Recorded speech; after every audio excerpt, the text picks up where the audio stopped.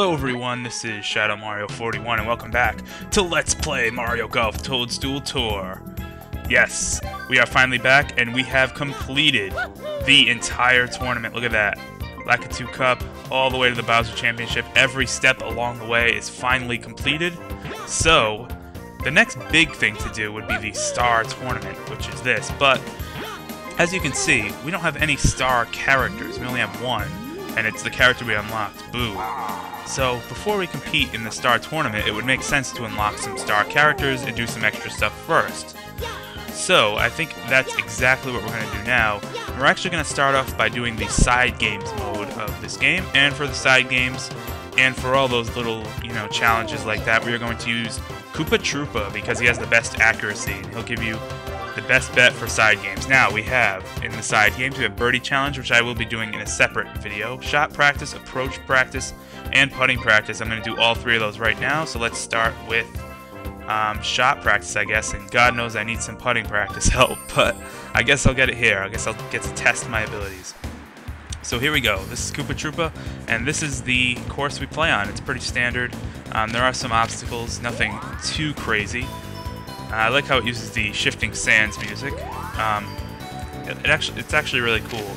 So all we have to do is hit 8 out of 10 of these shots inside of the red circle.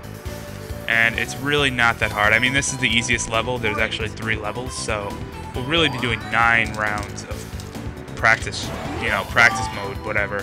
As long as I don't fail. I mean, if I fail, then it'll be even more, but we'll see how that goes. So yeah, you just have to get them inside the red circle, that's your goal. And that's pretty much it. This is going to be, pretty repetitive, but it's something that has to be done, because you do unlock something rather important by doing it. So, and it is good practice as well. I found that these game modes actually do help your shots and your swings from previous playthroughs, so let's see what I have now, if I can handle the heat. Alright, so, since I figured that this video is going to be very... Oh, wow, it just made that one. It's going to be very repetitive. I decided to use this... Oh, we can't even reach that one. I guess we'll have to use our power shot. You only get one power shot, and I guess we're going to have to use it here. Let's see if that will reach. That should reach. Unfortunately, we don't get to keep our one power shot. Oh, yeah. That's got it. Hopefully it won't roll out. Oh, that was beautiful. Look at that. Wonderful. Okay, since this is going to be probably somewhat repetitive and a little dull, I decided to make this into my off-topic discussion video, or videos, depending on how long this goes, where I can just talk about other, oh damn, that was too far, other stuff and whatnot. And yeah, like I said, you don't have to be perfect here, you just have to get 8 out of 10 to clear it, so there's nothing special for getting 10 out of 10 versus 8 out of 10, it's all the same, so not aiming for a perfect score, just for clearing. So yeah, I decided to make this my off-topic discussion video, or videos. So we will start, I actually have a list in front of me, as I'm playing, of topics I want to talk about.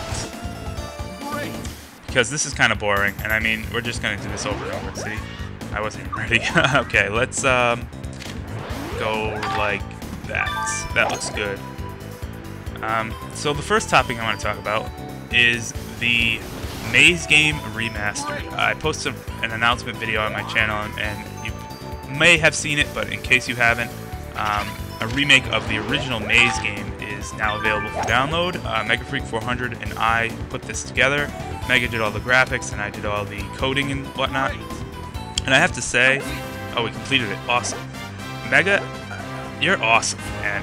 I mean, Mega put a lot of work into that, as did I. And I really have to thank him for sticking by me, even though we've had some disagreements and some, now I don't want to really say disagreements, but there have been some impasses that we've encountered in our work. So let's go back to Koopa and go to the next level, which is going to be second shots. Should be interesting. So yeah, he put a lot of work into that, and I put a lot of work into that. And I also have to thank everyone for being very supportive of it. I think it turned out to be a great game, so I highly advise that you check it out. Of course, that's your decision. And I would really appreciate some feedback, and I'm sure Mega would too. So I really, really do appreciate it. And I'll have the link to that in the video description, if necessary. If I remember, rather. Because, that might not happen. I might not remember. Come on, stop. Ah, piss. How did that not count? Yeah, that sucks. Alright, next on our topic list, as you know, or as you may know, what the hell kind of bounce was that? As you may know, what the hell kind of bounce was that? We're starting over. Screw that. Okay, let's start from the beginning. The Blargg Pit is a website where we have our little base of operations, so to speak, for Crystal Star Studio. That's myself, Slim Kirby, K-Man, PTM, PK, Mega, Gaia, the whole crew. And we are actually going to start a new feature on the Blargg Pit. It's not really a new feature. It's been up there for a while, but this is the first time we're really like pushing for it, because it kind of got put up in a bad time because I was busy with all my summer stuff. Like I did a summer trivia tournament and I was kind of busy with that.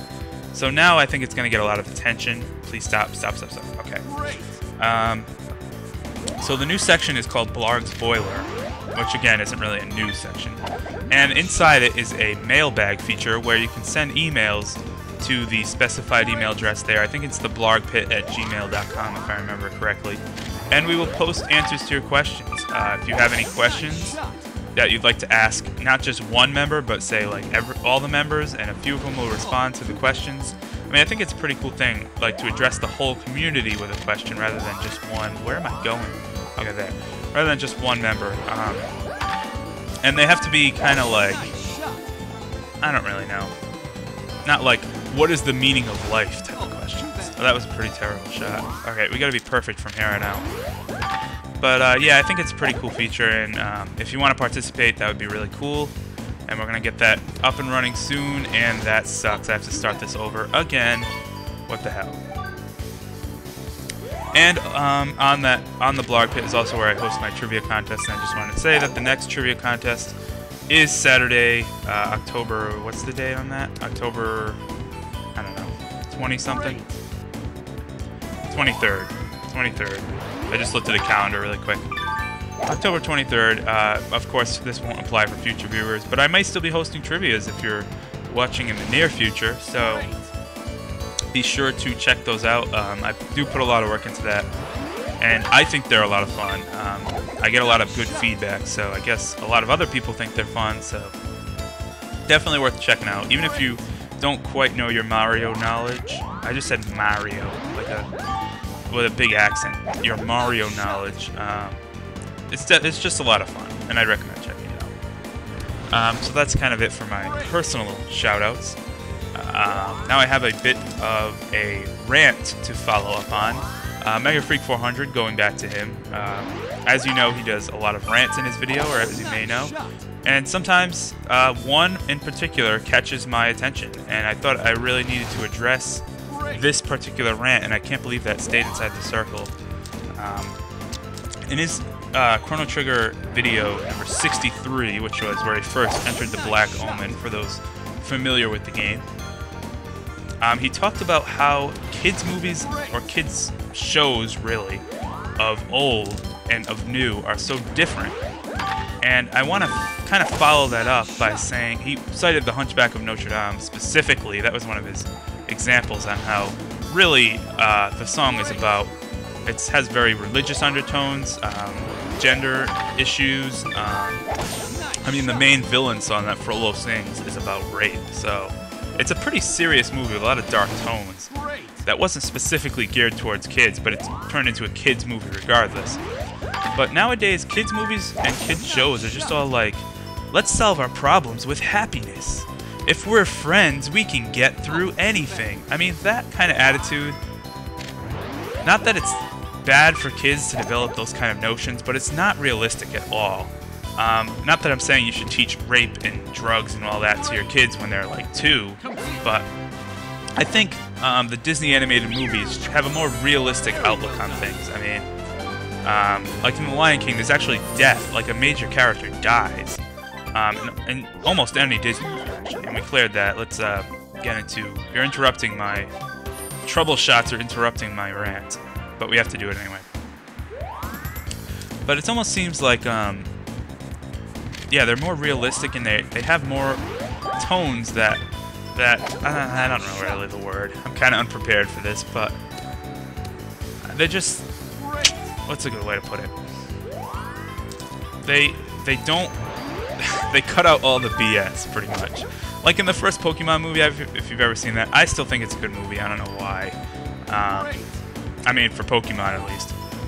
But like Ash was brought back by tears. Like that's kind of lame, to be honest. To be perfectly honest, that's lame.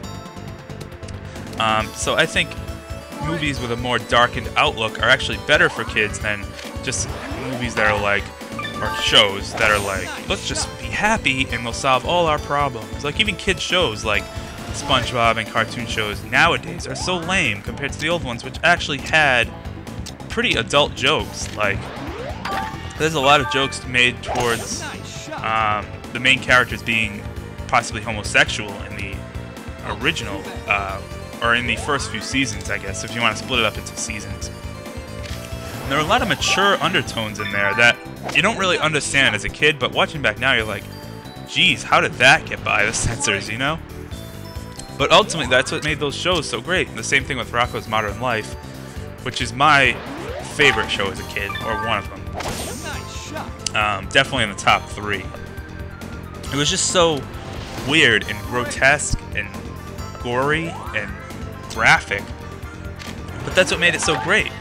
And it wasn't anything bad, like people weren't getting killed left and right, but you know, it's just, I don't know. I think violence in shows is a little more, people worry about it a little more than they should. I mean, it doesn't have that big of a backlash on kids. I mean, there's a difference between someone getting hit by an anvil and someone getting shot in the face, obviously, but I guess the main thing I'm trying to say is kids shows now aren't what they used to be, and it's really a shame. Someone should, I think, rethink their strategy on kids shows and rethink how they're done. And I did just clear all the shot practice modes, so that's good. I opened... Oh, congratulations, I cleared all the shot practice modes. That's what I just said. Thank you, game, for repeating me. So I guess we're going to go into approach practice, because that's the next one, right? Yep, we cleared all those. Yep, approach practice. Here we go. Novice. Yeah, this is novice, intermediate, expert, and that's what it is for putting practice as well. Same rules apply. Get it inside the red circle. Easy as pie, hopefully. So, there was one kids show that I watched, or not watched. that's really lame to say. But I was flipping through channels and I kind of caught my eye back at the Barnyard, which I guess is one of the Nicktoons Network shows now. And it actually seems pretty okay. I mean, I think that's the best of the worst out right now. So I guess it's not that there aren't attempts at making good kid shows, but a lot of them just seem like really, really unrealistic. And they're like, again, let's solve our problems with happiness and friendship, which is a completely unrealistic way to go. And I mean, again, citing The Lion King, like that movie has violence, it has death, and yeah, it's still a kid's film, and one of my favorite films, and a movie that you can still show your kids and they'll be like, this is the best movie ever.